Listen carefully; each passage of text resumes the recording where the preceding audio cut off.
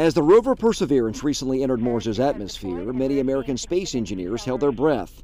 You can count Birmingham's Bhavish Patel among them. They call it the 7 minutes of terror. His crew at Southern Research worked on the material for the landing craft's heat shield and back shell. We actually did a lot of work testing this stuff up to high temperatures from 1500 to 3700 Fahrenheit, charred in a furnace and then machine it. The guys here do a good job machining the materials. And Southern Research's work on the Mars exploration is far from over. In fact, Patel tells me that they plan on testing the fuel to help bring Mars soil back to Earth. The Perseverance will collect canisters of rocks, which a Mars ascent vehicle will help ship back to Earth. And so we actually worked a little bit on the fuel for the Mars ascent vehicle. It's funny, the fuel is, one of the candidates was wax. And so yeah, we tested wax for Mars. Patel said the crew plans to work on future lunar and Mars landing missions, but it is nice to pause and appreciate the payoff of a finished project 127 million miles away.